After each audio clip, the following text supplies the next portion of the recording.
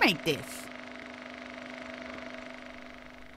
Hey everybody, X-Sketch back with more Tier in the X-Files, and we're in the second half of Season 4, so get those tissues ready, because we are starting out with Leonard Betts.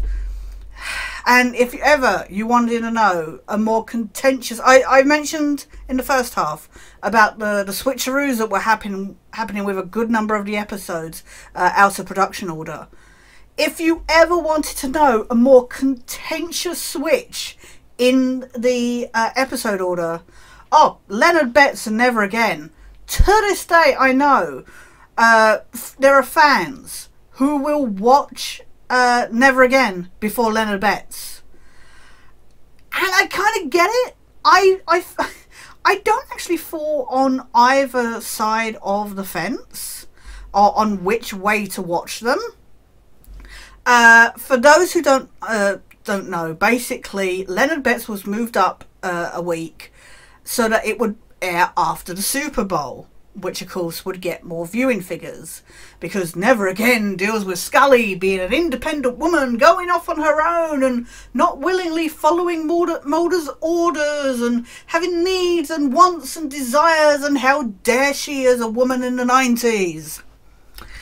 That would never get viewing figures, but Scully getting cancer, that definitely. I mean, to be fair to this episode is amazing, and I get why you would ever put, you would absolutely put this out as an episode to entice new viewers. But yeah, it's problematic, especially again as a binge watching experience.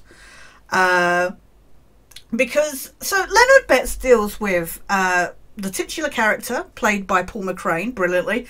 I hadn't seen ER at the time. I was a Chicago Hope person.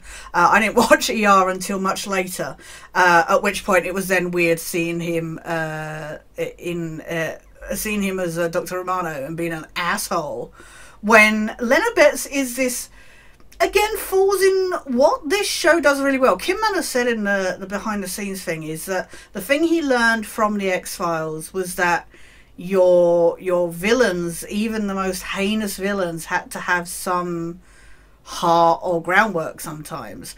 And it's something that comes up later on in Ghoulie in season 11. Now I've got season 11 in my head and... but no, Ghoulie was a good episode. But, you know, Mulder says monsters have to have heart and stuff like that. And Leonard Betts is just doomed because he needs to survive on cancer. He lives on tumours and stuff like that. It's the only way he can, you know, survive. Much like, you know, Tombs or whatever. But he doesn't want to do it. He doesn't revel in the idea of doing it. He just has to do it. And, you know, the fact that then you have a scene later on where it turns out his mother has a tumour and he has to take it out of her and stuff like that. I love the groundwork for this character. This is, I think, our first Gilnitz collaboration. Vince Gilligan, John Scheiben and Frank Spotnitz. Directed by Kim Manners, I think. Yeah, I'm pretty sure. Yeah, Kim Manners. And it's just the character work here, the depth to this character is just amazing and enthralling to watch. You are so engaged because you're like, oh God, he's doing this, he's killing people and that. But you're intrigued in his story. You want to follow him. You know, it's really weird when you're seeing that actually... You know, he gets decapitated in the teaser, but all he has to do is lay in a bath of iodine, hydrogen peroxide, and he could grow his head back. Which doesn't make sense later when he then sheds his skin in this, yes, admittedly gross. But the green screening, it's great for the 90s. Again, we're talking like, what, 1996, 1997. It's excellently done and terrifying, but watching it now, it's a little odd to watch because it's just, yeah, the green screening is a little off. But yeah, he doesn't need to rebirth his whole body when he gets decapitated, but later on he does need to rebirth himself to clone himself or something. I was just like, okay. But yeah, of course, the main thing, you follow Leonard this whole episode as he's, you know, he runs on these ambulance runs and that, and tries to save people, by which I mean he looks for victims and diagnoses them. And you've got Mulder and Scully trying to figure out what happened to his body when it kicked its way out of the morgue. And I love the action in this episode. And just that hook at the end, that Betts is pursuing Scully because she has what he needs. And just that look on Scully's face, and the camera holds. And I remember the first time I saw this, I was like, wait, what does he mean? And then it clicked. It took me way too long to figure it out, but I was just like, wait, what? And it absolutely makes sense. It should have made sense way sooner than episode 13, because obviously we had the whole stuff with the other, you know, Betsy Hagopian and that in Piper Meru Apocrypha and that.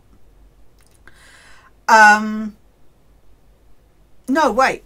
Is it Piper Meru Apocrypha? Again, I always get Piper Meru Apocrypha and this side 731. God, anyway. That. Those, in season 3, it came up. I'm sorry, I'm going to put it up on you. That's bothering me now. I should have checked that before recording this.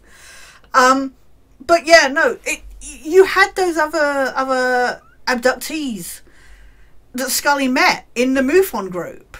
And they were all like dying from cancer and stuff like that. And I said it at the time that, you know, there was, when I was tearing season 3, I said, you know, it's funny to hear Scully tell Mulder, you know, you've not asked me where I've been and stuff like that. And he's like, but you're okay, Scully. And she's like, oh, yeah, I think, am I? And you're like, oh, and in hindsight, it's absolutely upsetting. So yeah, I'm so glad they came back to that. They laid the groundwork there in season 3. It was nice to finally see some kind of payoff for that. Unfortunately, it does mean at the, you know, at Scully's health. But yeah, dramatic, just an all-round amazing episode. A great monster of the week that is then a part of a serialized story, you know, leading in for the rest of the season. I think it shows what, I think it just goes to prove what the show could do if it let itself serialize itself, have more connected. And I don't think anything proves this more actually than Elegy later on. But yeah, no, to lay that groundwork, to have that cliffhanger where you're just like, wait, what? Excellent episode. Unfortunately, so not unfortunately, but this is the thing. Actually, I'm going to talk about it when we talk about Never Again. Because we have such good dramatic, you know, scenes with Mulder and Scully. Not to do with the cancer, but that's more a Memento Mori thing. But I think this is an excellent two-parter if you watch it with Memento Mori. Both were written by the trio of Gilnets. Memento Mori had Chris Carter involved as well. But yeah, I think it works better as a two-parter. And it is sad to break it up with Never Again. But at the same time, it keeps you waiting in a way, because you're kind of, oh, what happened? Where was it? Because you had this scene at the end where Scully wakes up with her nose bleeding. Conveniently, her nose has never bled before this, but she gets told she's got cancer, and all of a sudden she's like got blood on her, waking up to blood nosebleed. Sorry, I do know words. And that's an amazing, you know, cliffhanger to then not address it remotely. I would like to say that Never Again is her rebelling while maybe waiting for test results on that. Maybe some kind of life, you know, threat to her life has... but anyway, yeah. It is odd to break this up because the two episodes, Leonard Betts and Memento Mori, go so well together. But without question, without even hesitation, that was a little tangent that I should have waited until talking about Never Again about. But without question, Leonard Betts, beautiful episode, just an excellent Monster of the Week episode. Like I say, you really care for the for Betts' character in that, even though he's doing these heinous things.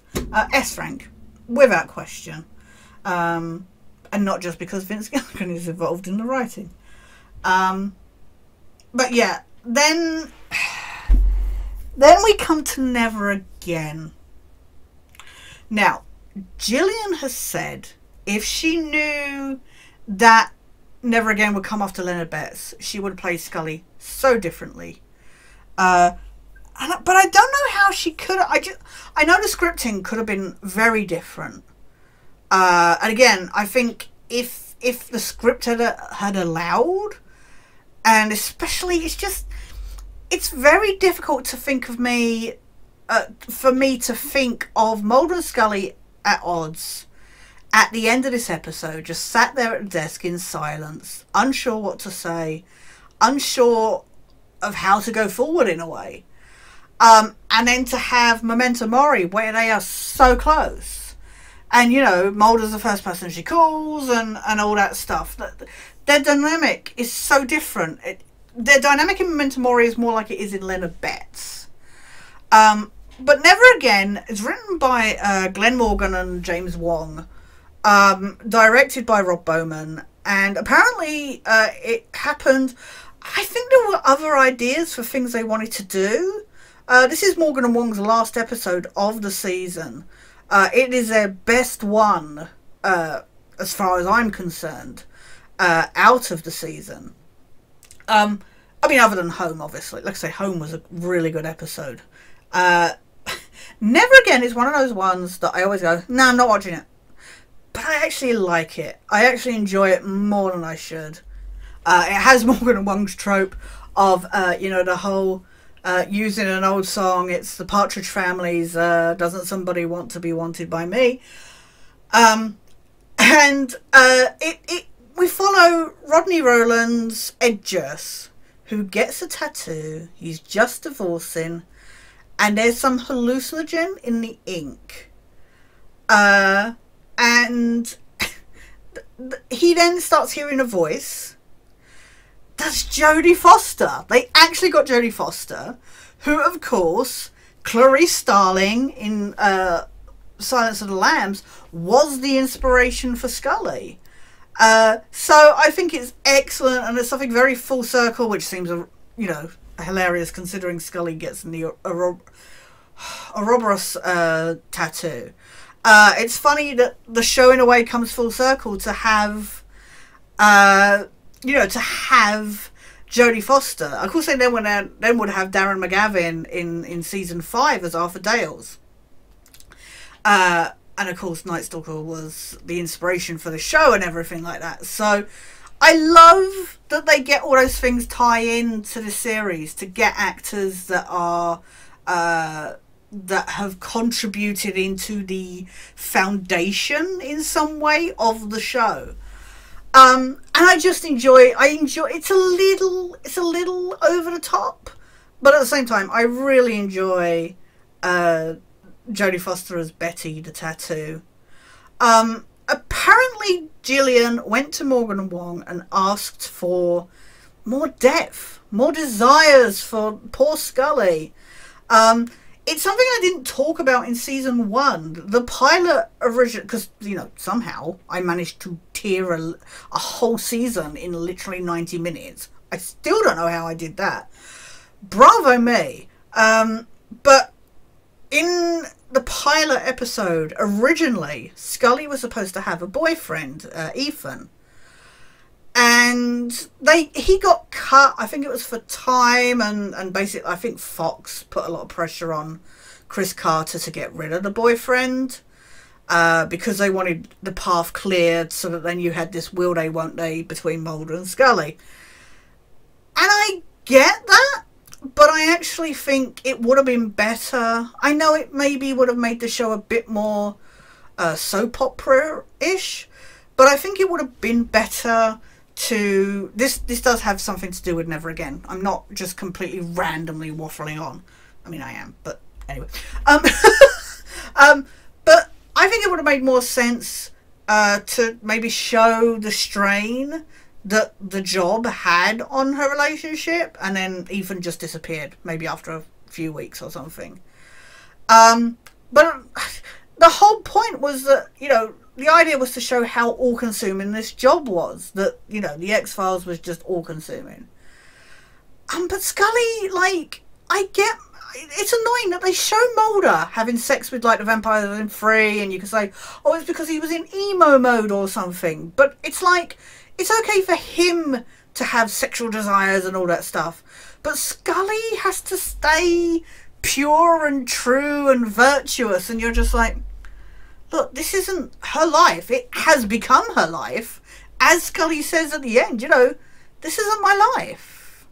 You know, this... And it's so frustrating that apparently Gillian gets a lot of people saying, oh, it was so un-Scully-ish. And she's like, how? It's like, she's just frustrated. You know, Mulder and Scully have been working tirelessly, and she's fed up of being ordered about. It does annoy me, though, that they had to cut... There's a bit where they don't even let you see Scully kiss Edgers. It's like he's holding her hand, holding her wrist to stop her touching the tattoo or whatever. And then he leans in and you're like, oh, they're going to kiss. But then it cuts away. Because heavens forbid we should see the woman kiss another man. It's frustrating. I get it.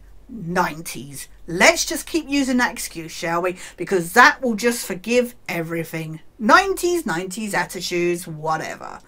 But I think it's absolutely fair to have Scully get frustrated in that.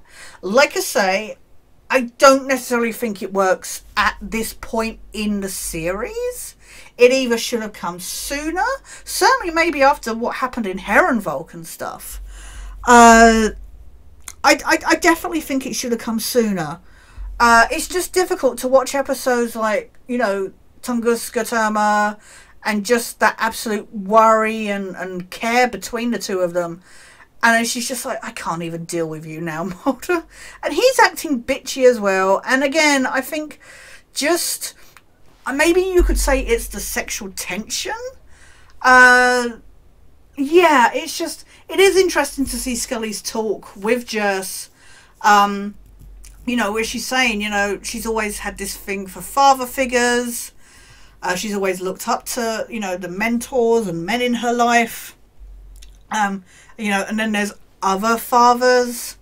And apparently in the script, it's like she's trying to find a way to describe Mulder's place in her life.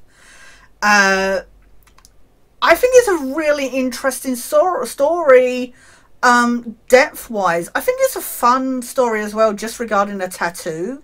Again, you're using a monster of the week to drive the relationship of Mulder and Scully and show the frustrations and needs of their characters in the grand scheme of things. Too much of the time, this show like tries to, you know, divert away from anything too deep, too close to the bone. It's all implication, so that then you're not affected if you're not interested in that side of the relationship. So you'll have looks and touches and worried, you know, Mulders or Scullys or whatever. Without, as usual, it's, you know, any kind of commitment. But I think it's absolutely vital, really, to show that Scully is a woman with wants and needs and give that depth to her character. I enjoy Jodie Foster. I enjoy Rodney Rowland. I think it's interesting that you could say, you know, just has a passing resemblance to Mulder, and it's funny that she then is attracted to him. I think it's sad that Scully's tattoo was never brought up again, in that we don't know if she still has it. It never gets seen again, even in like an accident or something. Mulder makes some passing reference to, you know, how she wasn't affected by this hallucinogen as bad. But yeah, it is funny to think of Scully going around with a tramp stamp. It turns up in so many fan fictions, especially for Smutfix, obviously. I actually like this episode way more than I normally give it credit for. I think its placement is really problematic. Like, really problematic. I actually think it would have worked better after Memento Mori. I think maybe Memento Mori should have been shuffled up. Maybe pushed Never Again further back. I just think its placement is all wrong. It's just, like I say, Gillian said she would play it differently, and just, it doesn't work, but sandwiched. I don't think it works, but I get why people still watch it in the right order, especially because it does feel like Scully rebelling, and maybe if she's, you know, she thinks that she's at threat, it makes sense she would go off and maybe, you know, have this adventure. I do think it's interesting to think of that this was, like I say, Morgan and Wong's final episode, and they were just done. They were frustrated, and you know, they had other ideas, but apparently Glenn Morgan was like, yeah, no, we don't. You know, we were being taken advantage of and stuff, like, you know, we didn't feel like our stuff was being paid attention to. And yeah, you can feel that frustration in this episode. I think lines like Scully's, you know, we just take one step forward and 2 steps back. I really feel that Morgan and Wong's frustrations with the show as well coming through there. I actually like this episode way more than I ever give it credit for. Looks like I normally skip it. I don't know if I would necessarily call it an S rank. I'm actually kind of torn on this, because I actually think it's really good character development. I still feel like kind of Scully gets shafted a bit, and I feel bad that, you know, after Jack Willis, she's not having the best of luck with boyfriends.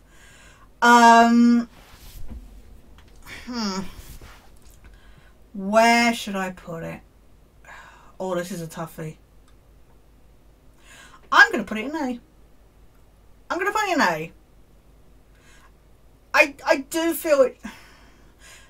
I feel like it struggles with its story at times, in that it does feel like it's just trying to be vindictive at times. And just try to be, oi, arseholes, be kinder to Scully, you know, see Scully for who she is, not just Mulder's lackey, side kick. Yeah, I'm gonna put in A.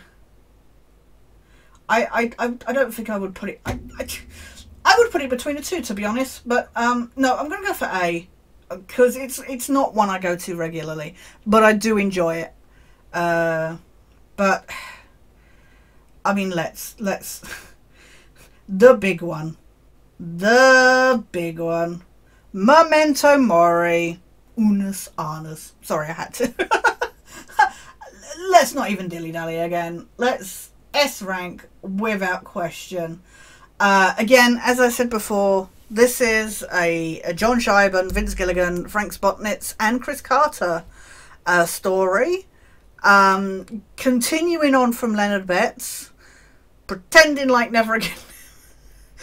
Directed beautifully by Rob Bowman, and this is just, I would not be shocked if you told me that, you know, the Gilnitz trilogy, the Gilnitz trio wrote the episode and then Chris Carter just wrote the monologues. I would not be shocked if you told me that, because this is monologue 101, but it is genuinely beautiful, starting out with that absolutely stunning shot of that pans in of Scully looking at this X-ray of the tumour in her, you know, in her sinuses, in her nasal. Just with this beautiful, poetic, you know, overdub, voiceover with Scully addressing Mulder and apologizing for not continuing the rest of the journey with him. And you're just like, this is too much already. We're not even 5 minutes into this episode and you're already reaching for those tissues. We have the opening scene where Scully tells Mulder that she's got cancer. And he's like, and it turns out, like I say, he is the she says, you're the first one I've called. She doesn't call her mother. She doesn't call any. No, Mulder is the first one she calls. And you're just like, and again, this episode, and I said it with the other Vince Gilligan episodes. This episode is so good at, again, it's a myth arc episode, but it's an exploration of everybody's relationship essentially with Scully. From here on out, we have the gunman helping Mulder break into this to this building, which is then when they find out that Scully's oncologist is on staff there. And I will say though, that is my only issue. That is an open thread that never gets touched on again. We don't know what happened to this Dr. Scanlon. We don't know what he was actually doing. I'm not clear on what the point of him was. Like, was he working with CSM's group? Were they, like, just monitoring her? Were they trying to make sure she died sooner or something? I'm a little... That was a bit thrown up in the air and just left to just, like... Because once Mulder finds the Kirk Crawfords, but then he's been, like, chased by this assassin, and you're just like, wait, who are all these people working for or working with? Like, the Kirk Crawford said they're trying to protect their mothers. They didn't do a very good a job of that, considering Betsy Hagopian and Penny Northern is there at the hospital. You know, all these MUFON, they're saying, oh, they're our mothers. And again, these are the adult versions of the kids that we saw in Herrenvolk, the season opener. And you're like, okay, so have they got red hair because Scully? Like, but, and then like, I don't understand how the whole cloning process works, the hybrid stuff, regarding like mothers. I get that they're born to them and stuff while they're in the, you know, abducted kind of thing. But yeah, it's a bit, it does not help that, again, the Kirk Crawfords are people, much like the Gregors or whatever. They're introduced and then just get killed off. They get wiped away so quickly. It is insane. That is my biggest issue. And again, that's more a show trope than anything else. But yeah, that whole just, oh, they were here and then they just got wrecked. And it's not even by the alien bounty hunter. It's just some guy who turns up, and I think we're left to assume that they all got killed. But this is such a beautiful... This is, let's be honest, this is... I love that Mulder's the first one Scully phones. And then we have so much when she goes on her journey, you know, finding Penny Northern, the last victim of that MUFON group. And she's there for her, and she sees what's on the horizon. And it's just... and the phone calls between Mulder and Scully. Scully's diary will tear your heart out. It's just beautiful. I have so many issues with Chris Carter's monologues at times, but here it was so befitting, and you know, it worked because it makes sense while Scully's going through this journey, through this experience, to write down her thoughts, so that Mulder, should she pass away before he manages to find something, that he's got something to hold on to. And you're just like, this kills me. This absolutely amazing episode. That's why it had to go immediately in S rank. Love it to bits. It's just, there's so much here to like about it. I love when they catch Kurt Crawford at first, and you know Mulder's notices her nose bleeding, and he's like, you know, just he doesn't say anything, he's just staring, and you can see the absolute terror in his face. But he's just like, he just wipes his nose to indicate to her without making a big scene. But then she's like, Mulder, stop staring, stop staring. And he's like, and you just want to hug them both. You want to hug them both so much. And then when they're questioning Kurt Crawford, and she's like, oh, you know, they're all dead, this, that, and the other. And Mulder's like, question as a doctor, as a federal agent, don't think of this as personal. Mulder puts himself on the line, you know, wanting to question Smoking Man. But then Skinner takes that. Like I say, this is an amazing, this is how it affects everybody. So you see poor Mrs. Scully. She turns up, she's absolutely pissed as hell. She's just like, why didn't you tell me immediately? And you're just like, yeah, Dana, why didn't you? Fine, tell Mulder. And fine, say you're trying to find answers, but at least tell your mum at some point. This poor woman is constantly worrying as it is. Thankfully manages to get stuff done without crying the whole time like Mrs. Mulder. But, yeah, poor Ma Scully. But kudos to Sheila Larkin for pulling that frustration and emotion off. You see the sacrifice that Skinner makes, and we see it later in Zero Sum. You see Mulder's effect. You see the lone gunman helping out. It's just this whole group of people that are just affected by the illness and prospective death of this one character. It's amazing. The ripples it just shows. And yeah, I think it's brilliant, and it's just what it sets up for the rest of the season. Like I say, it's amazing. It just surprises me that this episode is not until this point, you know, in the series, you know, episode 14, 15, you know, kind of things. So, but brilliant. Oh, it's heartbreaking every time. It doesn't matter how many, and the action in it is excellent. So yeah, I highly recommend it. I will add, though, that I'm glad that they didn't keep the kiss scene, which I know is insane to hear from me, of all people. But for those who don't know, basically in the last scene that Mulder and Scully have together in this, the beautiful hug scene, David Duchovny and Gillian Anderson wanted to give it a try where after Mulder kisses Scully on the forehead, he then kisses her on the lips. Now, I'm glad we have this footage exists and we are able to see it, but I really don't think it would have worked. Like, I mean, we get plenty of kisses and all that and stuff in the Redux duo. But when she's at the hospital and it's just like, but I think it would take away from any later progress in a relationship. It would just feel like a throwaway thing, you know, just friends.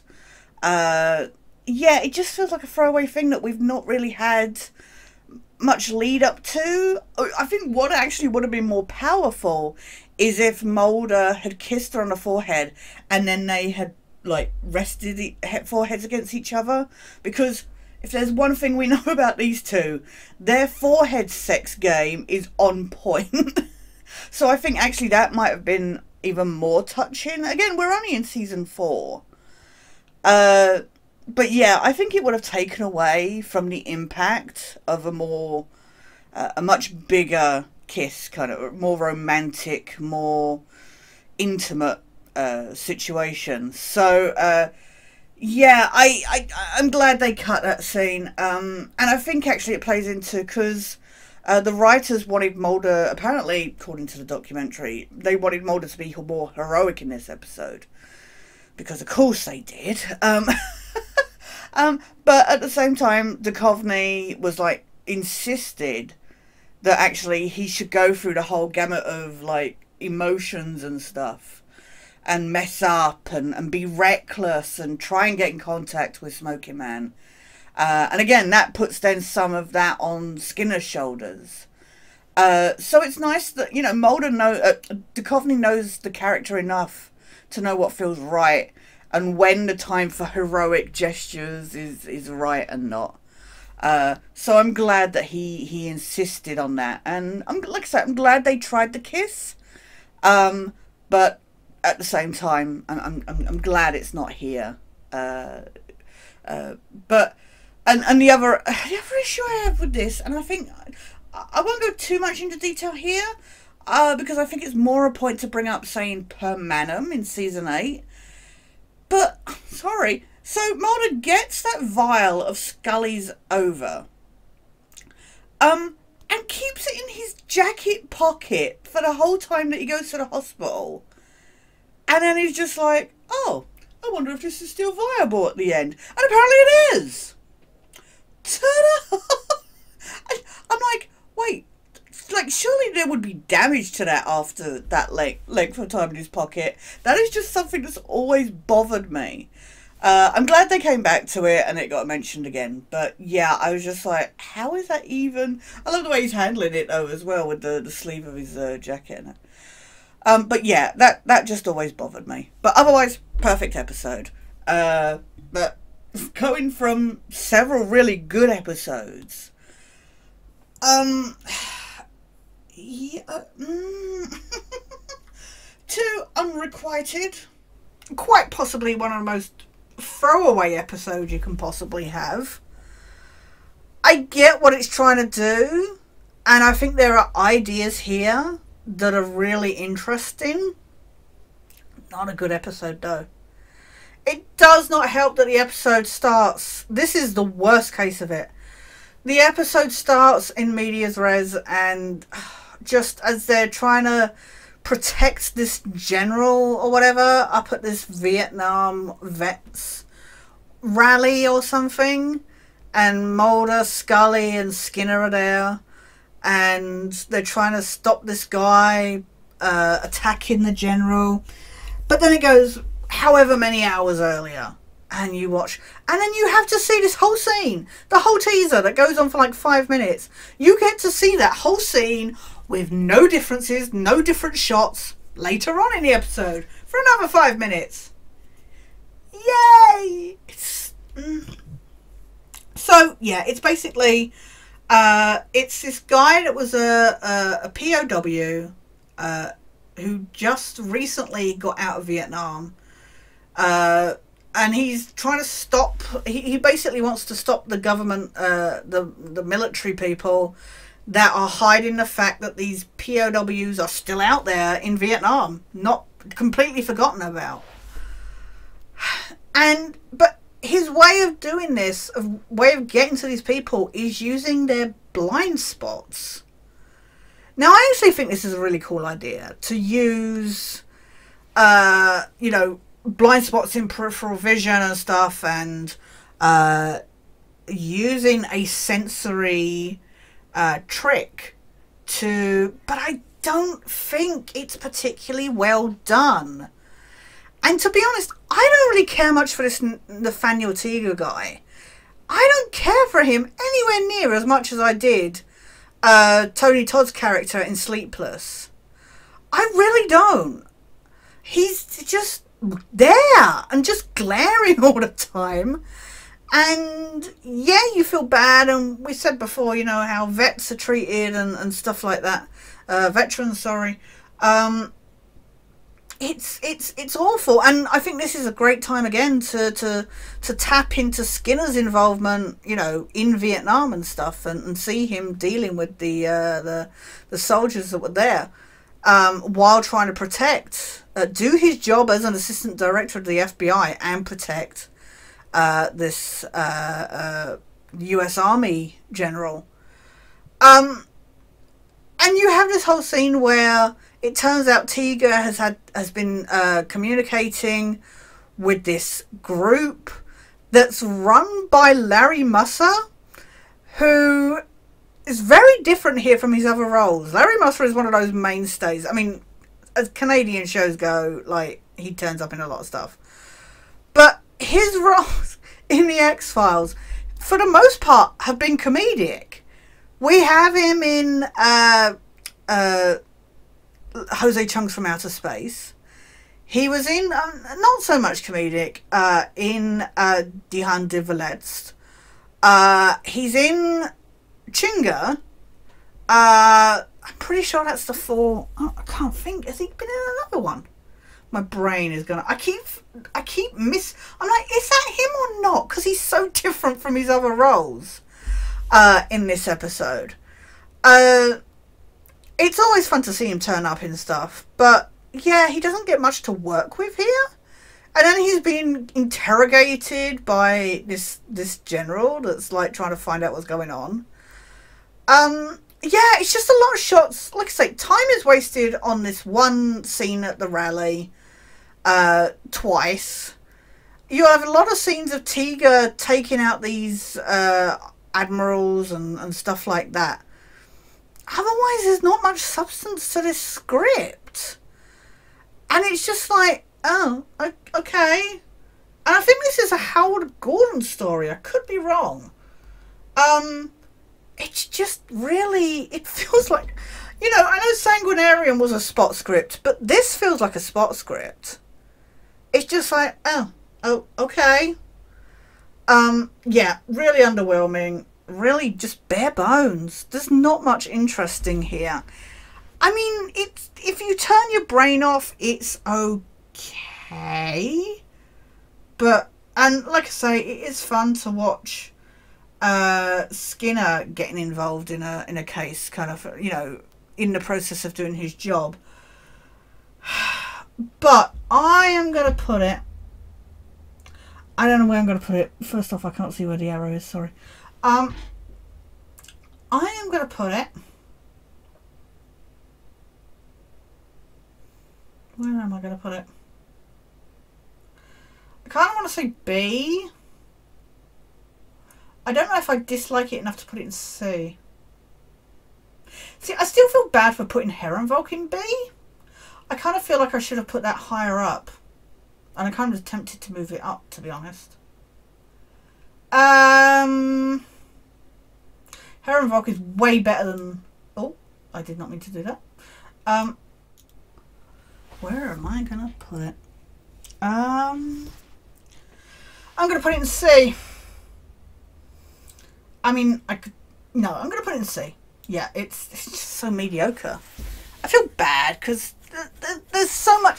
There is a seed of interesting possibilities here that I just feels like a load of, like...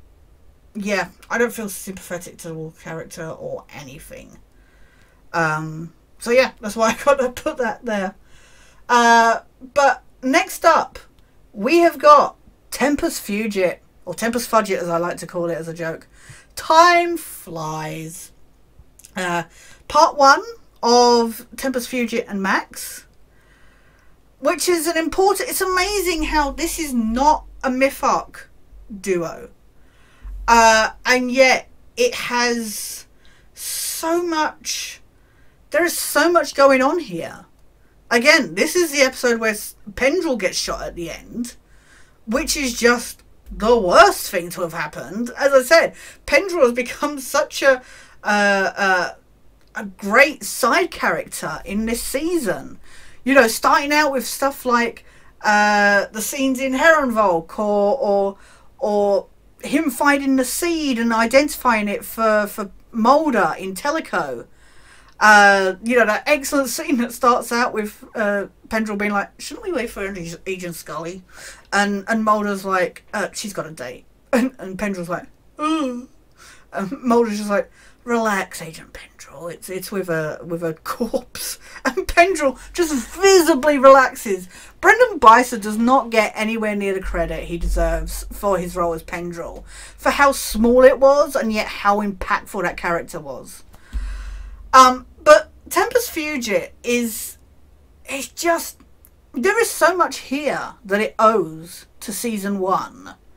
We have the return of Max Fennig, played by Scott Bellis, who was only in Fallen Angels. So I think it's interesting that they go back to a character that hasn't been mentioned or anything since Fallen Angel.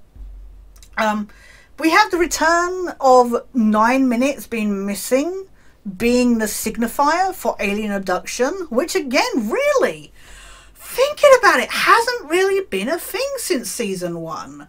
So it's nice to see a return of that. Yeah, this is a good callback to season 1. Starting out with, so we see Max on this plane, and we see it getting affected, and like the side of the plane is ripped open and stuff like that. And then the credits roll, and you're just like, okay, what happened and stuff. Oh no, sorry, it turns out that the plane went down on that. But we don't see a lot of the stuff. We don't find out what happens until later, until the second episode, Max, which is how you do, like, inaction and then, like, showing what happened later on, not trying to repeat the scene. It's so different when they repeat the scene later on in Max.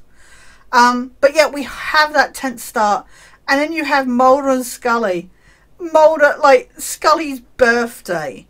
And Mulder's got this little cake with a sparkler on it for her. And then she gives him this, he gives her this keychain from an Apollo 11 keychain.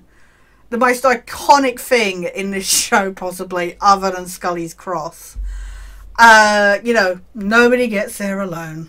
But yeah, you have that, and then somebody who knew Max pretends to be his sister and gets Mulder and Scully involved because of this plane crash.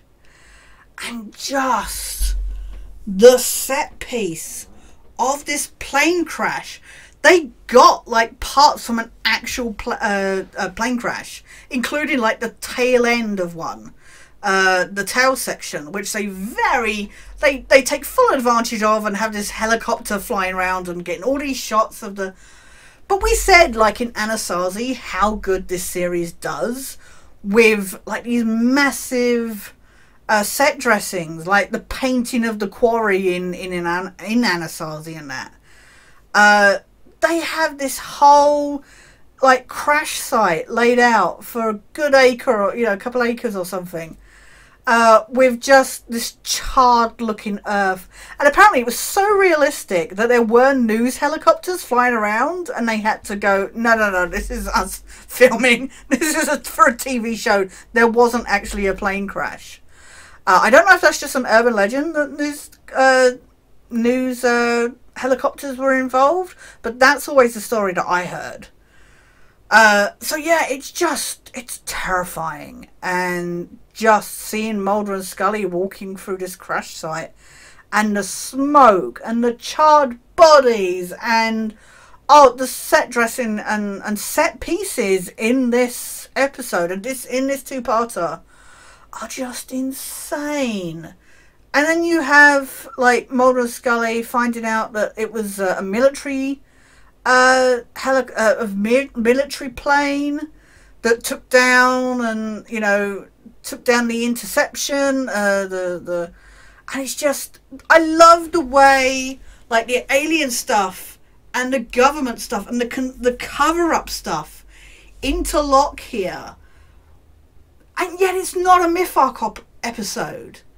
You don't have Smoking Man and that in it. Yes, you have this creepy guy who's covering stuff up, who looks like a 70s porn star. You have this guy going around covering stuff up and that. But it's just, the set pieces here are insane. When you have that plane flying at them while they're being Mulder, Scully and this guy, the army guy, I don't remember the name of. Oh my god, my brain's gone blank. When they're driving along while being chased, and this plane comes towards them, and they're trying to get under the plane. It is so tense and stressful. And like, nothing can happen to them, surely. There's the rest of the season to get through. But just the way it's filmed and the way it's executed is just, it's amazing. This easily, I mean, Tempus Fugit Max, again, is much like Tunguska Terma, is a two-parter you have to watch together. This This just feels like a big movie, though. I mean, maybe a made-for-TV movie, but this easily up in S, without question. And we're going to put Max up there now. You have to watch this. This story is a continuing thing. Max doesn't feel like a completely different episode altogether. It is a continuation of the story. It doesn't go, let's try something different while we're at it. Yes, you find the alien crash site. The Mulder dives under and finds this UFO and stuff. You've got Joe Spano guest stars as the like NTSB guy investigating what caused the crash and that. You know, he finds this woman, again, I can't remember her name, who was dealing with Max. You have him finding her and seeing this spaceship and that and stuff like that. It's just interesting. It's always fun to see other people that are like, you're absolutely insane, to Mulder and Scully, then get sucked into their world and see the stuff that they see and have to try and validate and stuff. It's always fun to see people, you know, having to go, you're crazy, but I saw something. And I don't really feel like his encounter is a little like Monica Reyes actually in This Is Not Happening. But yeah, it's just, this is an excellent two-parter action. You have to watch it back to back. There's no question about that. And the fact that in Max you get to see like well, it's presented as Mulder's theory, but at the same time, there's no question, like, you're seeing what happens, and just the way it's done, seeing these people in this plane getting shook around and sucked out of the plane when it gets taken down, that moment where Max is floating towards the UFO, but then it gets taken down and he's gone. It's just heart-pounding and thumping and just, it's so well done. But you do have to watch them back to back because it is a continuation. It's like a movie. And I can't tell you how many times I watched the double VHS back when I had it. I mean, I do still have it. God. Back when I first got it, because it was before, again, it was before it aired on BBC. So a lot of the times that was my first introduction to these bigger episodes. But yeah, no, rip Pendrell. And just that whole scene as well. I love the way that, again, Scully has her nose bleeding and that, and Skinner's like, I have a duty of care over, when he turns up, he's like, I have a duty of care over my, the agents under me, and he thinks she's putting us, and she's like, look, just, I need to do this job. And he's like, okay, but somebody higher up is trying to stop this guy from talking. And again, there's so much of the conspiracy, but they don't feature here. It's really interestingly done. I think it's a really good way of telling a story that is part of the bigger picture. But if you just come to it as a two-parter, you don't have to know anything really about the conspiracy, other than, you know, shady shit's going on. Next up, we have got another throwaway episode, unfortunately. In Synchrony, brought to us by Howard Gordon and David Greenwald, who would later go on to work on Angel, I think it was. I think he co-created it. I just always remember his name and thinking, wait, didn't he write an episode for the X-Files? And this was it. And it's weird. There's quite a lot of callbacks in this season to season 1.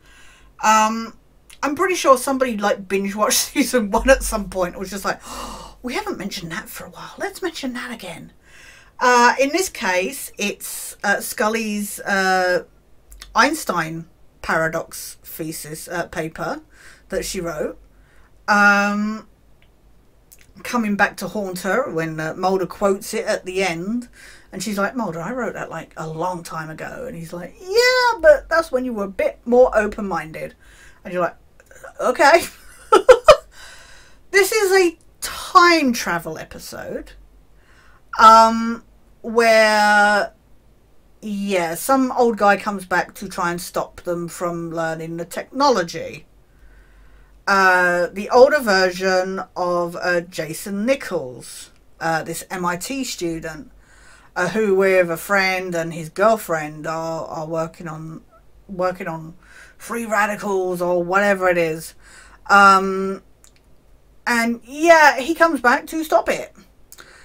And because he's an idiot, he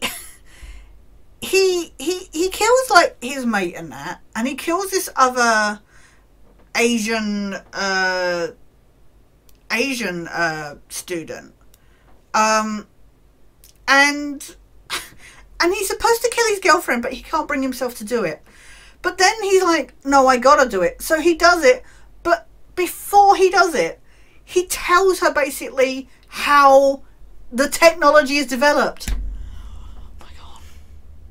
Which means when she is saved, she then knows the information of what to do with how to manipulate the atoms and stuff. And you're like, oh my God, you moron. Anyway, this episode, it's an interesting concept. It was only a matter of time, let's be honest, before the X-Files dealt with time travel. I think it's an interesting concept, but I think it's quite a bland episode. It feels like very much like a filler episode. Mulder and Scully don't feel like they do much, which is fine. We've seen that they can be, you know, very on the outskirts sometimes. This feels like a very personal story for the Doctor and his girlfriend and the older version of him, you know, the older version of Nichols, wanting to do the right thing and stuff like that, but just absolutely screwing up. I don't know. It's a good idea. It's a natural story for the X-Files. But I don't know. I just find it quite meh. Really meh. It's fun to watch. Fun is not the right word. It's okay to watch, but it is a filler episode. And it feels very much like it. And there's actually really not that much to say. Because you're just following these characters, just going, I feel like I should care, but I don't. And so much time is spent on the whole trying to revive the Asian doctor, Asian professor. So much time is, and then he dies, and then you have the whole process again while Scully is a boss and manages to save the girlfriend. So much time is wasted on those scenes, and yes, they're tense and shocking when like the whole body catches light and stuff like that. But yeah, otherwise I just don't feel like there's much here. It's not a bad episode. It's just very mediocre. And as a result, when I click on the right thing, sorry, my eyes are really playing up today. But unfortunately, it is the 5th of October. I really need to get this video made for it to go up next week. It's really scary seeing like It Takes Two and that, like, that's been going up for 2 months and I haven't got this video bloody recorded. I am going to put this in B because it's just and that's what I'm saying about this season. It has got such good episodes, but then you just have these filler ones or things that just don't feel right, and you're like, okay. But next up is our only humorous episode of the season, which is hilarious because we're in the second half, which deals with the CancerArc. Yeah, our only humorous episode of the season, Small Potatoes, brought to us by Vince Gilligan. And it's so funny because so Vince Gilligan cast Darren Morgan, who we've missed since season 3. Darren Morgan, he's been cast as Eddie Van Blunt with a silent H, as this loser who can't get women. Apparently, I kind of feel a kindred spirit with Eddie Van Blunt, won't lie. Everybody has fun with him, but he just keeps getting friend zoned, basically. They're all like, why would I sleep with him? It's like, dude, he's actually not a bad guy. What the hell? Just because he's a nerdy geek, it's a nerdy loser, you know. And Chris Carter on the documentary about season 4, he's like, oh, this episode proves the elasticity of the X-Files, that it can take the story of somebody being, you know, being born with a tail and turn it into a story about Mulder and Scully's regard for each other. And you're like, okay. I mean, let's be honest, that's the way it works because it's written by Vince Gilligan. But the biggest issue with this episode, apologies for knocking the mic, is that, of course, essentially Van Blunt is raping these women. And Scully at one point says, you know, I can speak on behalf of all the women that essentially this is rape. But, and again, that feels really off. The way she says it is just like, I can speak for all women that nobody's going to sleep with this guy. And you're just like, wait, what? But it's just, yeah. This is an awkward episode to talk about because I really enjoy it. It is so well written. It is so entertaining. Morgan as Van Blunt is really entertaining. David Duchovny did some really good observations of like expressions and stuff that Morgan does, and he then incorporated them into Van Blunt as Mulder, because Van Blunt can shapeshift, but he's not a bounty hunter. He can shapeshift, and even Mulder says, actually at one point, he's like, we've seen this before, Scully. And she's like, so are you saying he's an alien? And Mulder's like, no, not unless there's trailer parks in space. So it's nice to see Mulder going, yeah, no, we have seen this before, but I don't think he's one of them. Van Blunt, there's this excellent bit where, so Duchovny does these excellent bits where you can see he's trying to be like Van Blunt as Mulder. And just these little ticks and stuff like that. It's really well done. They also do this really good job of Van Blunt Mulder has a slightly different tie to Mulder. Except in one shot. It's just this slight error in continuity that I know. I don't know if anybody else has noticed it. When Mulder is going to go check on Amanda Nelligan, the one who turns up first and reports about her baby being born with a tail, who then reports that she slept with Luke Skywalker, which is the funniest thing when Scully, the line when Scully says, did he bring his lightsaber? Mulder's just sat there going, no, what have I done? Come in here. But yeah, the writing there is brilliant. But yeah, there's this bit where Mulder turns up to query Amanda a bit further, and it's after Van Blunt's Mulder leaves the room, and they both have the same tie on. There was some error there that's been made, and they both have the same tie on, but it gets sorted out for now. It's the only time I noticed it. But they have a very good way of, because a lot of people in the scene where Scully is autopsying, not autopsy, but examining Van Blunt's dad, who's been dead for some time and left in like lie or whatever. She's examining his body and how the muscles work and stuff like that, and the tail and that. A lot of people, when Mulder turns up and he accidentally breaks off the towel now, a lot of people think that's Van Blunt's Mulder, but actually he's wearing normal Mulder's tie. So yeah, it's a really good distinction between the two, And like I say, I think Duchovny actually really well plays it to play the Van Blunt Mulder. But yeah, it is a shippy episode. To have that scene at the end, it's nice to know that Scully is all it takes is a little alcohol for her to be remotely like, yes, Mulder, jump my bones.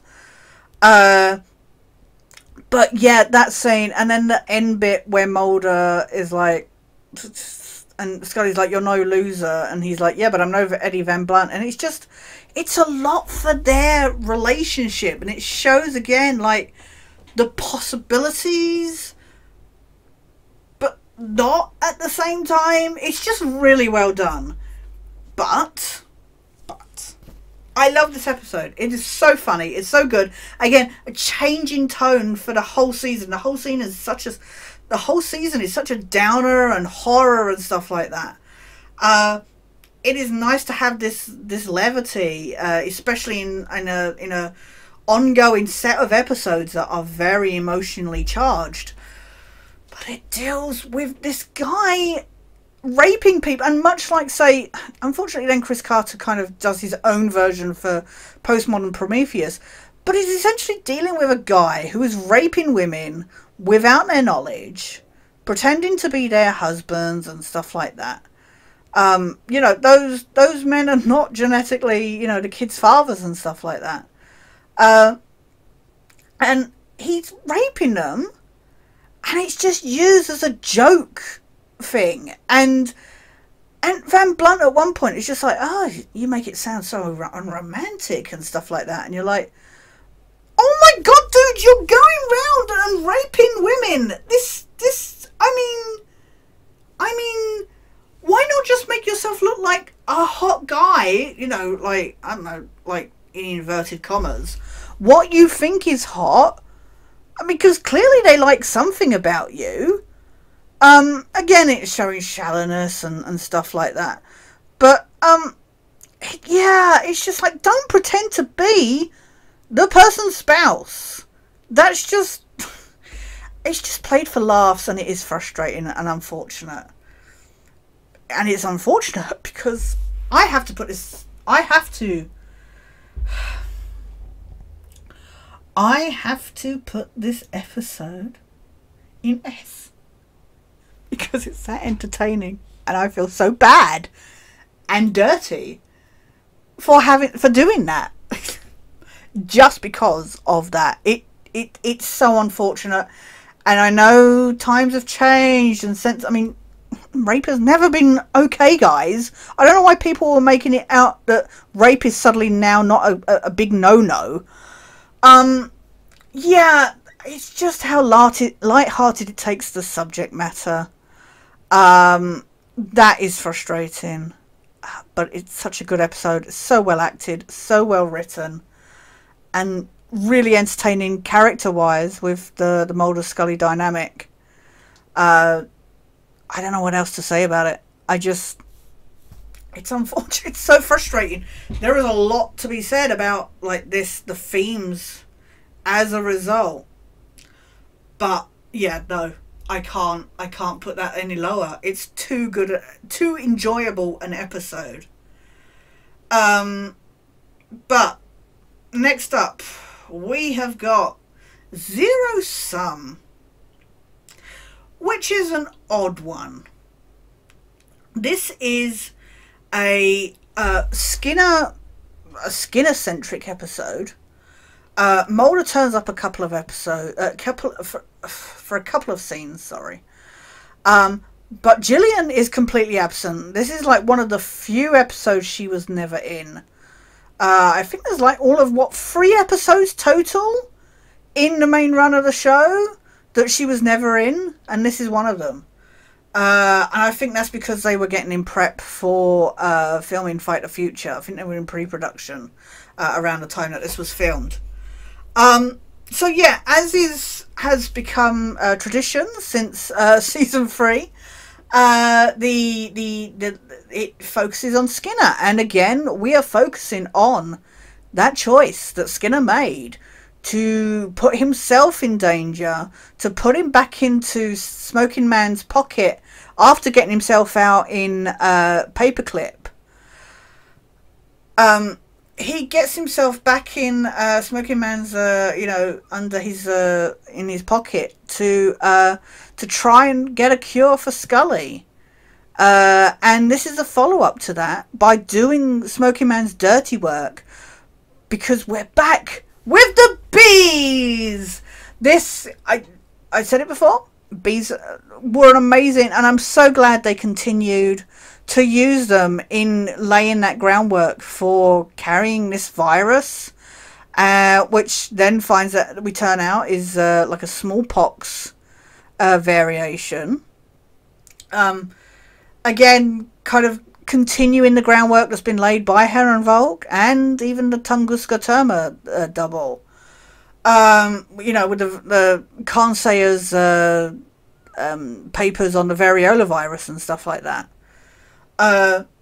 So yeah, we see Skinner working for Smoking Man, burning, incinerating this body that has been attacked by the bees that were being posted. There's something very emasculata about this. The fact that the thing carrying the deadly weapon is just being shipped through the USPS. That's just hilarious.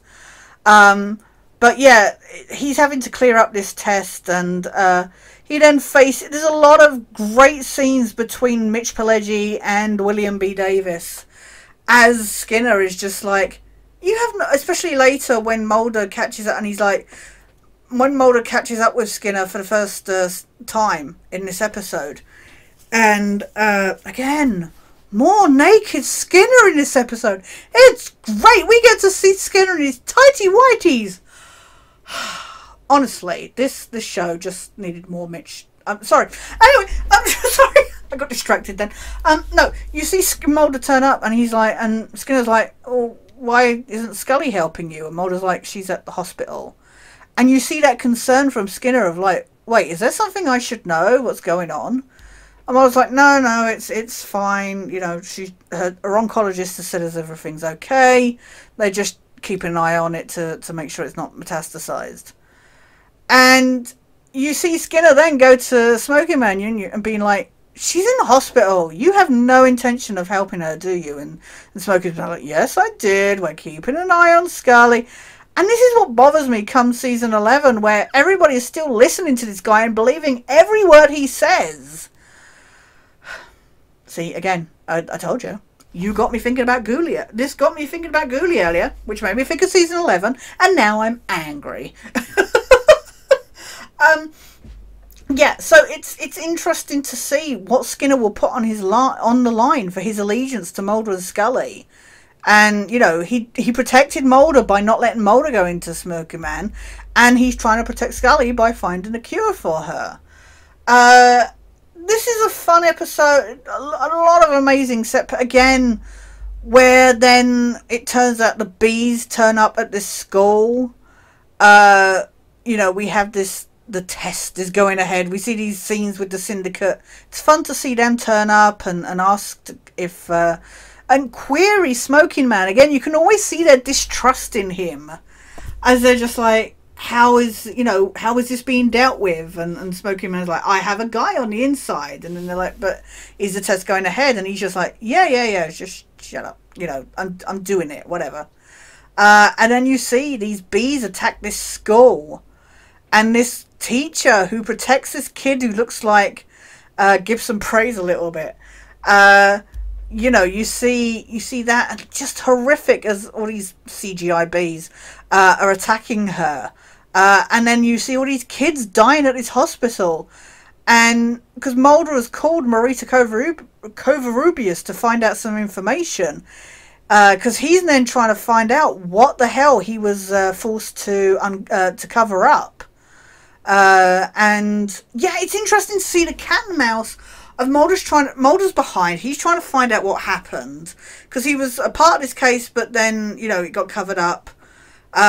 You've got Skinner trying to avoid Mulder but trying to do his own investigation to find out what the hell he got himself into. And then when you have Mulder find out that Skinner is the one who was covering stuff up, just the absolute, like, trust that he loses at that moment. He's like, why? And Skinner's like, I told you to take some, you know, to not follow some paths. I didn't listen to my own advice. It's a reason why, you know, I think you will appreciate. And you could see Mulder just being like, the respect he gets, because he knows that's what he would have done to protect Scully. So yeah, it's really good, just dramatically. This is a really good episode. Again, it's weird because it's a Myth-Arc episode. It's 100% a Myth-Arc episode. You're dealing with the Syndicate and these tests they're doing on the American public with the virus, with the bees, and yet it's done.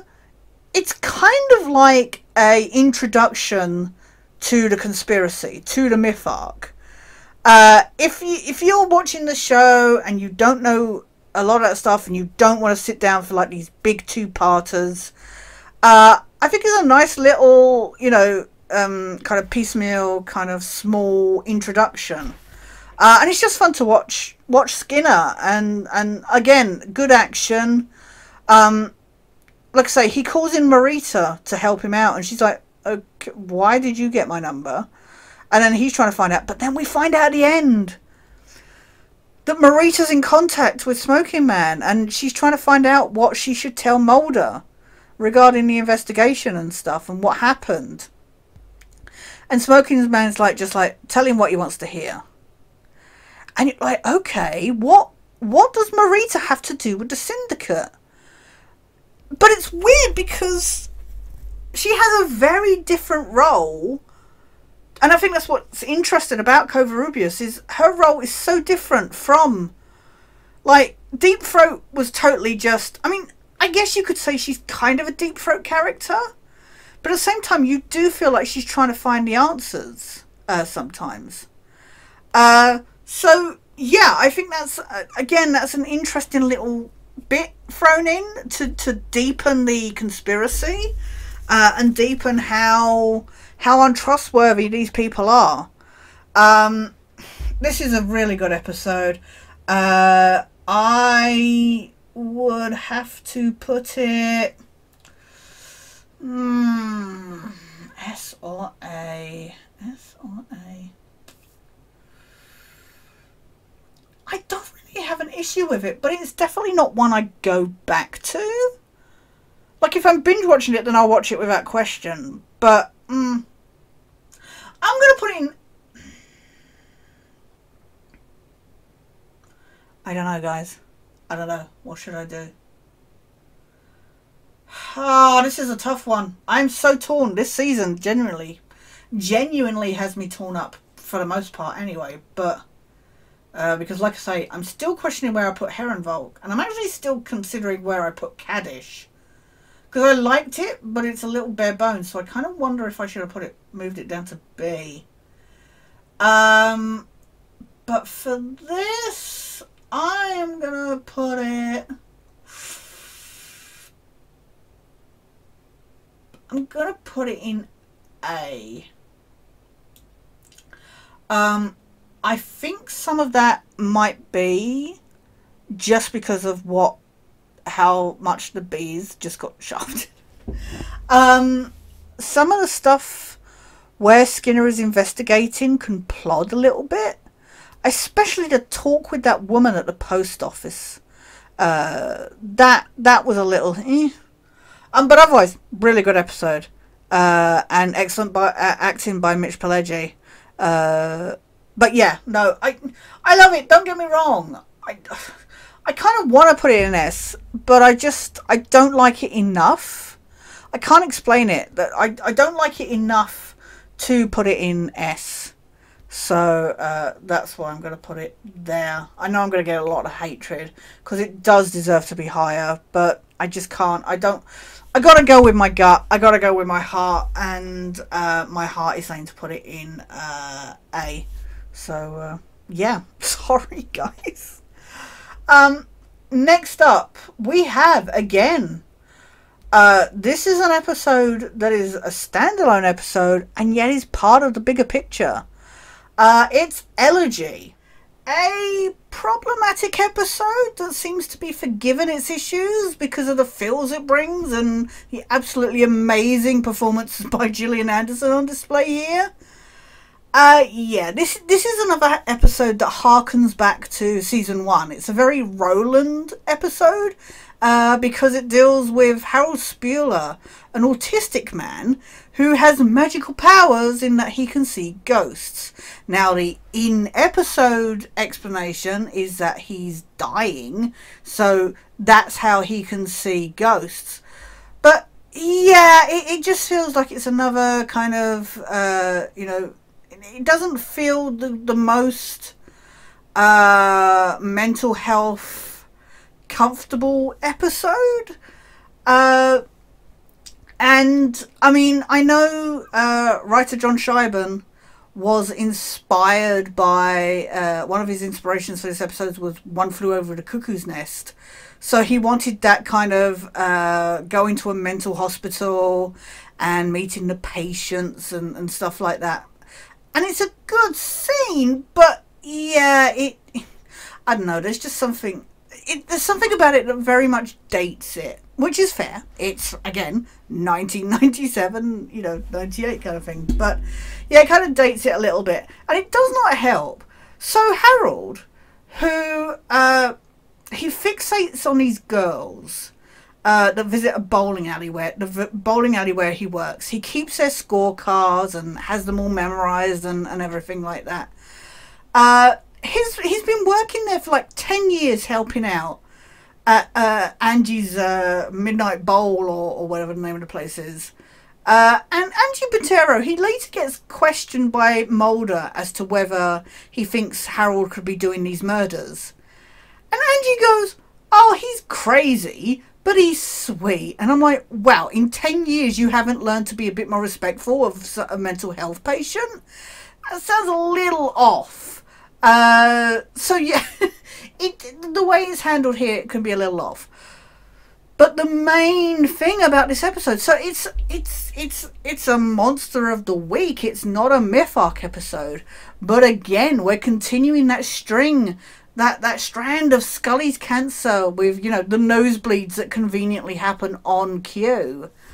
And she sees the second victim in these bathroom stalls when she goes off to clean up her nose and stuff like that. And it's fascinating because it then leads, you know, Scully's really shaken. There's something very beyond the sea about it. Because she's seeing something that she cannot explain. And then when they find the victim, she's just so shook to the core because she doesn't want to admit it. And it leads to an amazing conversation later with Mulder. When, you know, she's saying, do you want me to say I believe it even if I don't? Even though she saw it, she still doesn't believe. And again, we said it, she said it in Beyond the Sea. She's afraid to believe. And, you know, she can't explain it. She has to be able to explain it. Mulder just believes without anything. But the thing that is great about their partnership is obviously Scully teaches him, you know, by, you know, he learns to start respecting the evidence to prove stuff. And she needs more than just she saw it. She's like, I imagined it, or it was just an emotional moment or something. She's trying to work it out in her head. And she goes to the hospital to get checked out and stuff like that. And then we see her in Karen Kosev's, you know, the counsellor, who, again, we've not seen for quite a while. She goes see Karen Kosev at the bureau to have a therapy session. And, you know, she talks. It's just beautiful. The acting here and the script is just amazing. I think this is some of John Scheiben's best writing. And, yeah, it's I think, excellent direction by, I think, James Charleston, who is a an occasional director who I know I don't really mention on these videos, but he does some really good work. But yeah, she's just talking about how, you know, she doesn't feel like this stuff, especially like, you know, about this ghost, she saw something. She doesn't feel like she could talk to Mulder about it. And Karen's like, you know, you have a fear of failing him. And you could see Scully really processing it. And there's so much amazing dialogue in this one session. It's so weird because the murders are in the background. It turns out that the nurse at this mental institution is abusing the patients. She's taken Harold's medication away. Well, she says she's poisoning him, so he stops taking his medication. And I think she's the one doing the murders. I don't know. I'm a bit confused by that at the end. I'm pretty sure she was the one doing the murders. She attacks Scully at the end, in the bathroom. Another bathroom encounter for poor Scully. But yeah, no, there's all that stuff going on. And all the story, the investigation, the she is me words that are popping up. Again, I'm not clear on how, like, did Harold scrape those words into the bowling lane, or did they just appear, or what? There are some loose ends. Everybody's going to be jumping up going, oh my god, it was so obvious at the end. But for me, there was some stuff where I was just looking for answers that weren't there. All that stuff is going on. The investigation, you know, Scully's there for the most part, but she goes off to the hospital and stuff to get that checked out after she's been shaken up and stuff like that. But that's the thing. You've got the investigation going on, but the real main centre of this episode, easily for me, is just the emotional ties with more depth to the Mulder-Scully dynamic, what's going on with the cancer, and you know, how it's affecting Scully. This is easily the most these episodes with that thread going on in the background just show what this show could have done if it had focused more on some kind of serialization. This felt like more of an experiment, because then season 5 was a lot of myth arc lead up for the Fight the Future movie. I kind of feel like this was testing the waters a little bit. But I think this is a really enjoyable episode. Has a few issues. But there's some excellent acting here. The guy, I don't remember, the actor who plays Harold, I think he does a good job. I don't know how much research he did. It doesn't feel too cartoonish and uncomfortable. Yeah, this is just an emotional roller coaster. And for Scully, you know, and just watching Mulder watch her with concern, and again, their talk at the end where, you know, they argue and Mulder's like, do you think I just want to say you believe? And you could see it click in her head that that's not what she thinks. She knows that that's not what he wants. He wants her to believe what she believes, but at least admit it. Be truthful. Don't lie. You know, just respect the work and stuff like that. And I will say my biggest issue with this episode is there's a scene where Mulder goes round to Scully's to get some medical information when he thinks that maybe Harold is dying. And he's going on, who's more likely to see ghosts than somebody who's dying? Bear in mind, he stood in front of a woman who has cancer. Now, I know. He then, like, realizes he's messed up and is like, how did it go at the hospital and stuff, and he's finding out. I get the idea that he's so invested in the investigation that there's a moment where he just forgets it for a moment. But yeah, it felt a little insensitive. And yeah, just that scene of Scully crying at the end in the car when she sees Harold's ghost. Just her mortality catching up with her. It's just heartbreaking.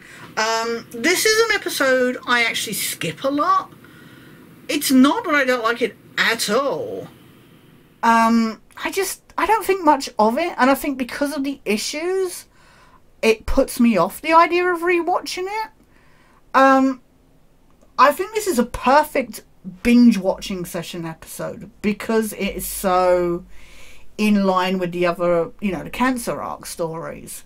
You know, stories that, you know, are so focused, have a end goal where they're heading, in a way that I don't think we got again until, say, Mulder's abduction arc in season 8.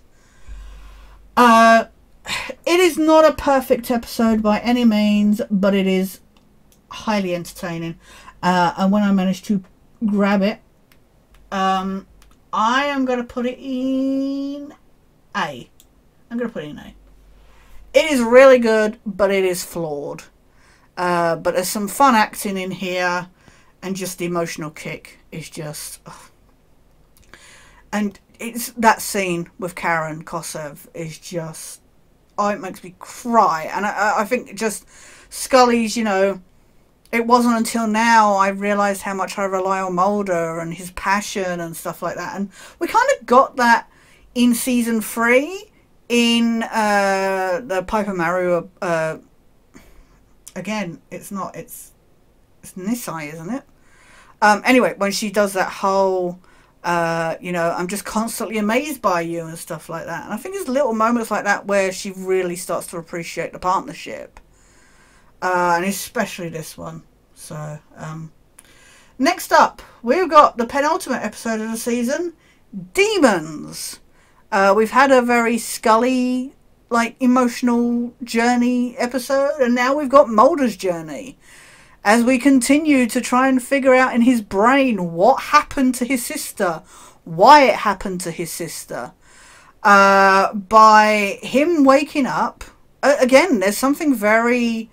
Tempus Fugit about this, the way the story is laid out, the way it's told, you know, it's Mulder waking up in a hotel, there's blood all over his shirt, but it's not his own blood, and then you've got the investigation trying to figure out how he got to this point. His memory, he's lost his memory, he's got amnesia of what happened over the last, like, 48 hours or whatever it is. The last thing he remembers is talking to Scully on the phone on Friday night.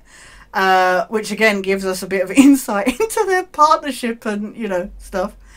Yeah, this is a really good episode. It's a little, I don't know, it's a little flimsy with its story. It relies on Mulder as apparently just talking to these abductees, but then they die in a murder-suicide. And Mulder's there because it turns out he was talking to them.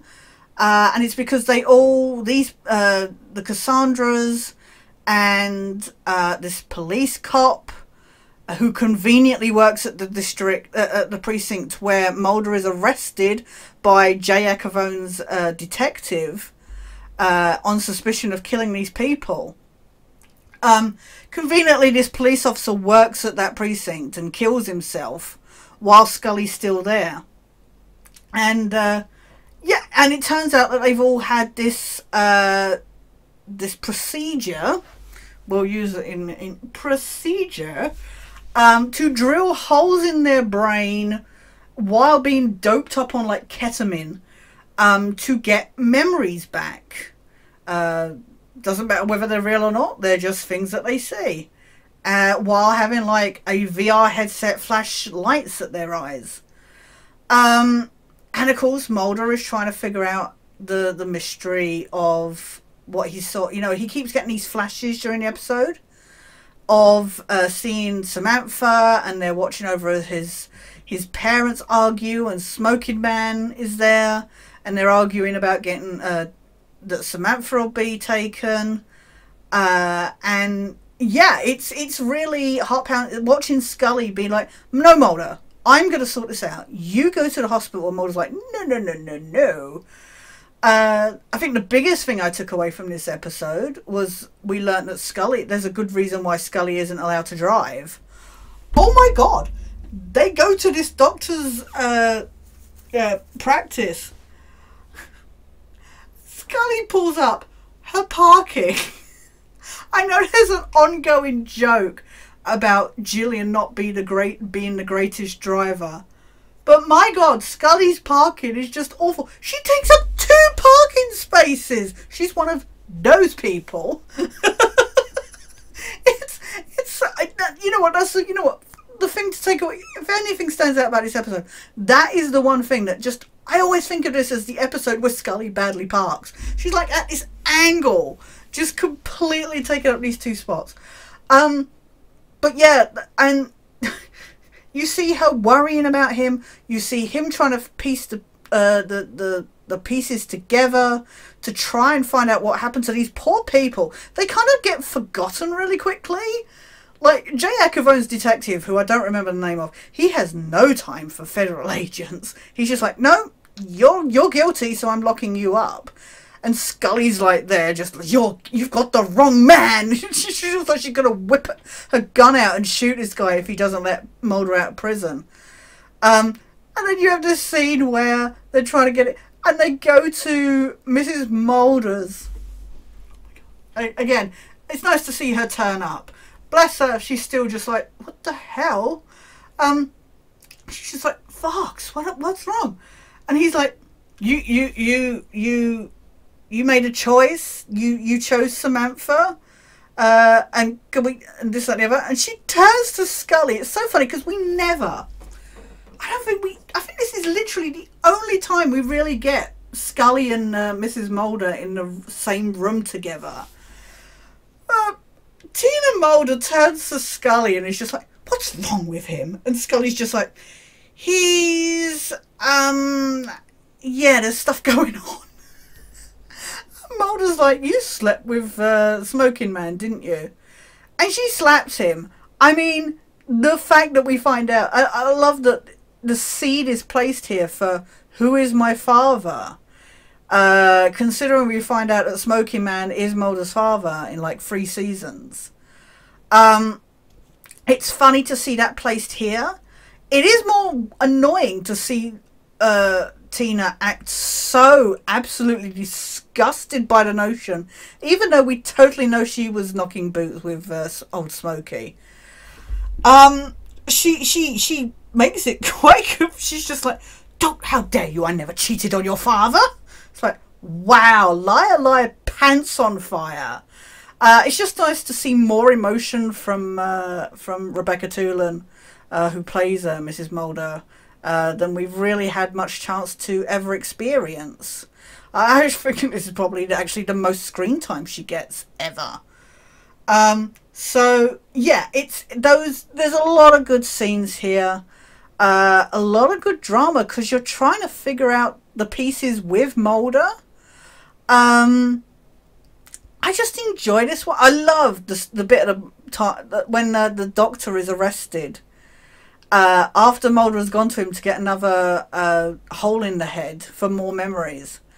And Scully chases down the cop car. Open that door and grabs the doctor. Is like, where is he? You're the one he would have come to. She's just trying to find out where Mulder is, and ends back up at Quanakatog.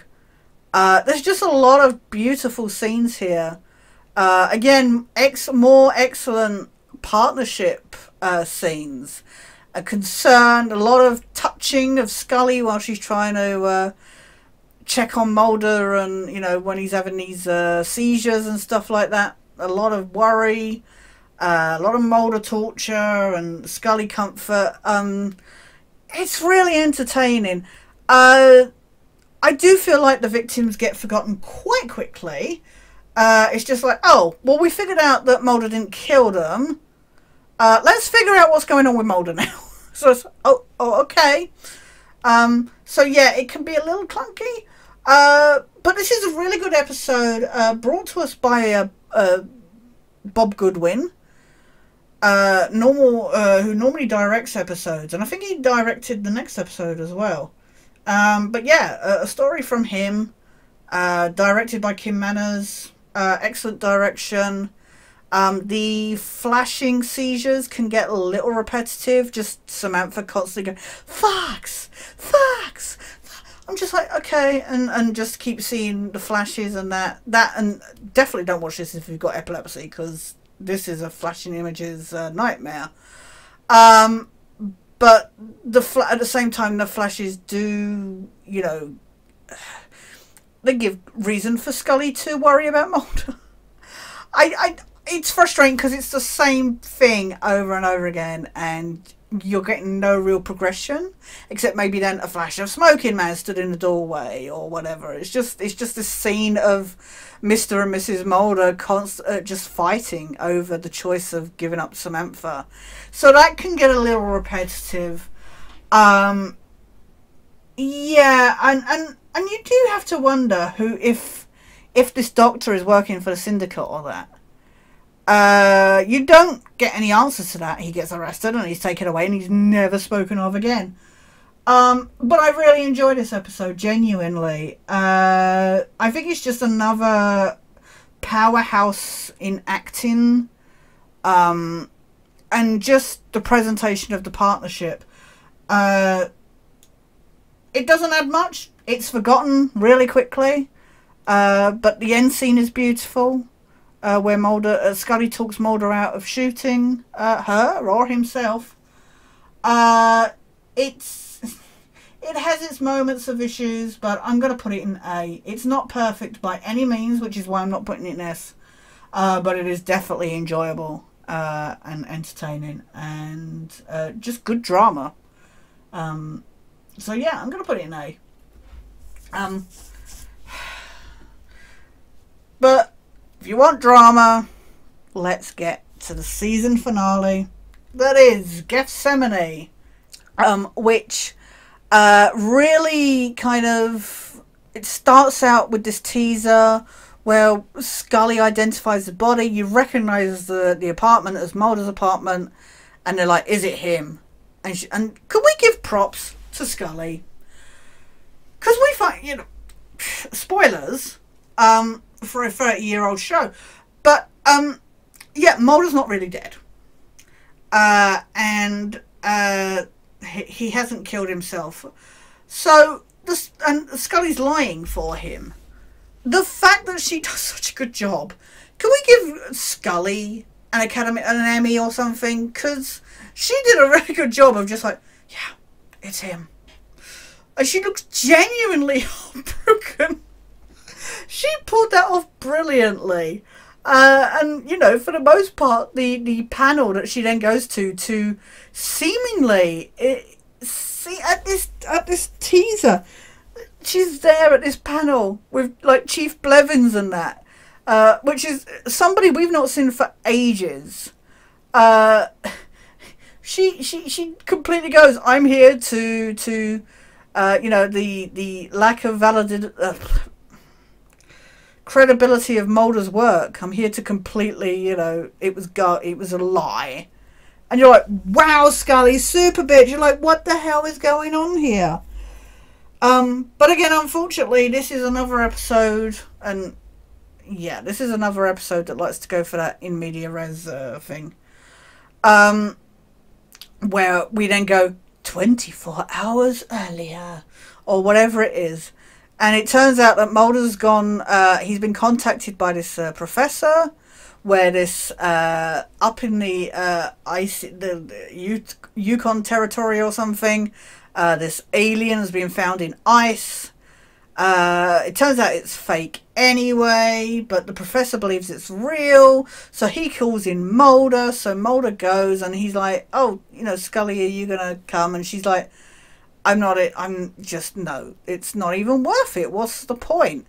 And it is interesting that Mulder doesn't check to see. Again, I get it. He's single-minded. His focus is on that. But we then find out from the voiceover from this hearing that and again, it bothers me that Scully didn't tell Mulder. I get that she's terrified and all that stuff, but she hasn't told Mulder that the cancer has metastasized, gone into her bloodstream. So, you know, the chance of survival now is literally 0. So she's like, you know, she hasn't told him that, and, you know, her last days on Earth, she doesn't want to be chasing this alien and stuff, and Mulder's like, oh, you know, if you could have the proof of God, wouldn't you go for it? And she'd be like, only if it could be disproven. And you're just like, I get it. I get it. Faith, belief, you know, what you can prove and what you can't prove. But yeah, it feels really strained, considering a lot of the partnership build-up we've had in these previous episodes. But yeah, we see this lovely scene, this awkward scene, sorry, of Scully's family, who are apparently super rich. I know they're a big, you know, Navy family, and all that stuff, but I'm sorry, I'm super distracted by the waitress, that takes people's coats as they enter the house and everything. I was just like, why did they have to have her dressed up as like a French waitress as well? I was just like, okay, like a house, you know, housemaid kind of thing. I was like, well, okay, I didn't know, but I guess it should have made sense, seeing as Maggie Scully is in this massive house. But yeah, they're trying to get Scully in contact with their priest, Father McHugh, and there's this awkward moment at the dinner table where he's like, oh, you know, your mother called, and she's like, look, I'm trying to find my own way to deal with this and stuff like that. But then we have the whole thing where Michael Krischkow comes into the frame. Oh, Michael Krischkow. Actually, you know what? He doesn't turn up until really late in this episode. Mulder's off investigating this alien, watching the professor do this autopsy and everything, even though it turns out that the cameraman is working for the opposition. And Scully's got this ice core that she's getting tests done on and everything to see if it's legit. And Michael Krischkow turns up to steal this ice core, and knocks Scully down the stairs. And we get Pat Skipper. Pat Skipper as Bill Scully Jr. Oh, just somebody talk about punching Krychek earlier in the season. Bill Scully Jr. is just the person you want to beat the little he has this smug grin and you just want to punch him, like, but not in a fun way. And that sounds really weird to say, but I just want to punch him. And I get it, I know why. His main purpose is to make you to be that caring family member who is essentially a threat to our protagonist, you know, the relationship between Mulder and Scully, because he hates Mulder's guts. And he's like, you know, I've not told Mum and all that stuff. Who is your responsibility to? This guy Mulder? Well, where is he? And yeah, there's that moment where you see the consideration on Scully's mind, where, you know, Mulder's off chasing aliens, but at the same time you're like, during Memento Mori, that's what she wanted him doing. She wanted him out there finding answers to life, the universe, and all that stuff. But yeah, I get it, but then we go back to Krischkow, who then Scully, like a boss, manages to catch after some investigation. And he's like, oh, it's all a lie. And it's not too bad here. John Finn does a good job with the script that he's given. But yeah, this is a very Chris Carter script. You can definitely feel it at times. And I don't know if that's just because of the treatment of Scully or what. But yeah, this episode, it is tense. To be continued. I remember I, to this day, remember the Redux trilogy VHS, like it being on display in like Sainsbury's, you know, or whatever it was. And the big selling point was, is Mulder dead? Mulder killed himself, you know, this, that and the other. And I just remember at the time being like, wait, what is this about? And I remember having, buying the VHS and watching that. And it was nowhere near it. Like that first, completing Gethsemane. Because obviously on those VHSs, they were one episode after the other without the credits.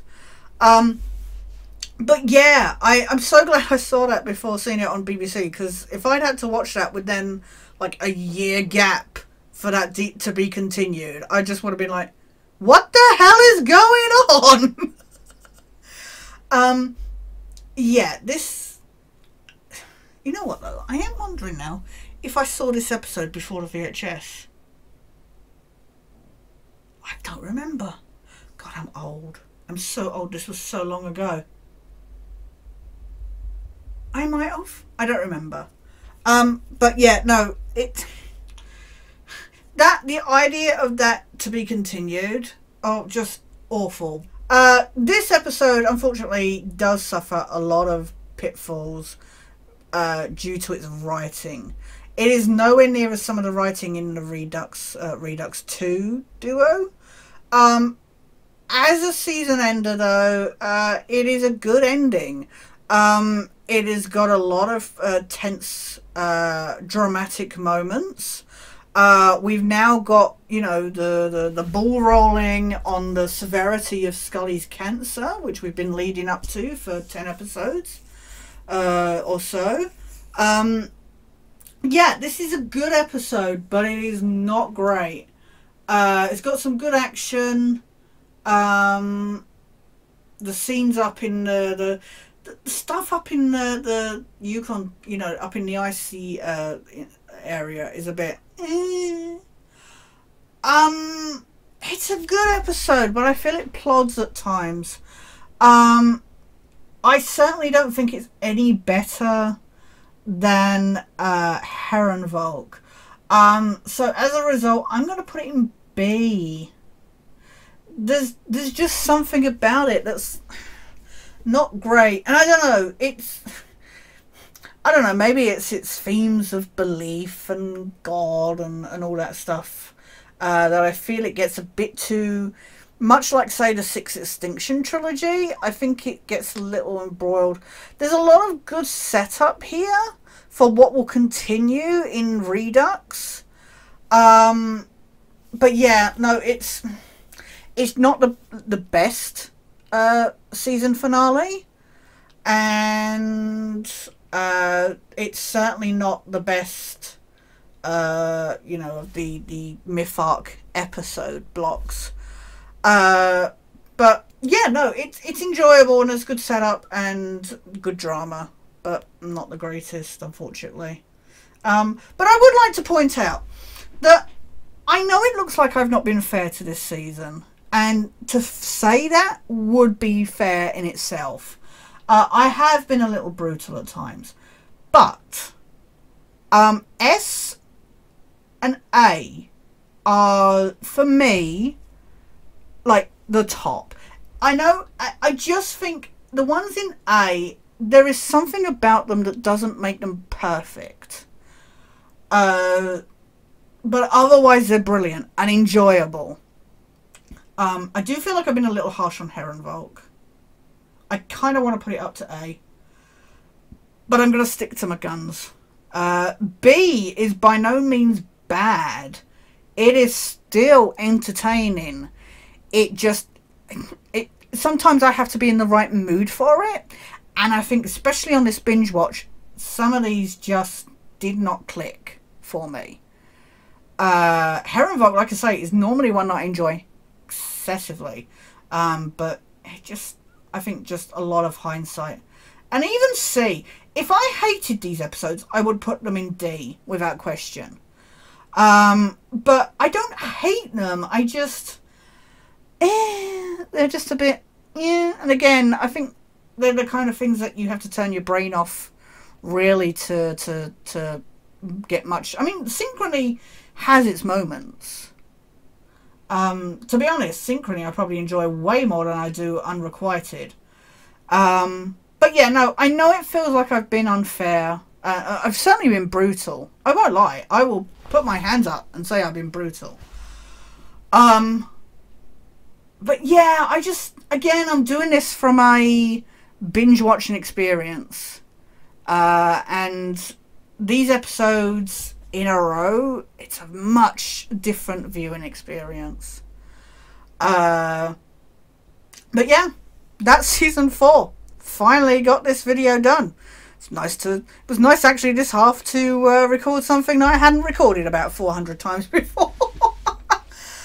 Thank you so much for watching, guys. I completely understand if you have issues with my lists. This has been a tough one. This is actually genuinely... I've been torn before on stuff, but this was genuinely tough to rank some of these and to put them either lower down or whatever. But yeah, please share your thoughts. Please share your thoughts on please share your favourite episodes. I really look forward to hearing your thoughts. I make these, as I said before, I make these as a hobby. I make these to enjoy the interaction kind of thing. So yeah, please share your thoughts. And I'm gonna, like I say, it's start of middle of the week, so I'm gonna start watching season 5 hopefully this weekend. So hopefully, fingers crossed, we might have season 5 tiered at least, if not the end of the year, then hopefully the start of next year. But please take care. Thank you so much for watching. Thank you so much for your support. Link is in the description for the playlist for other X-Files related videos, my reactions to episodes and merchandise, etc, etc. Link is in the description for the tier template that I've used here on tiermaker.com. Yeah, check out the first half if you haven't already. I guess this has kind of spoiled it, where everything is, but yeah, please check out my other stuff. Please like, subscribe, take care, and I will see you somewhere down the line.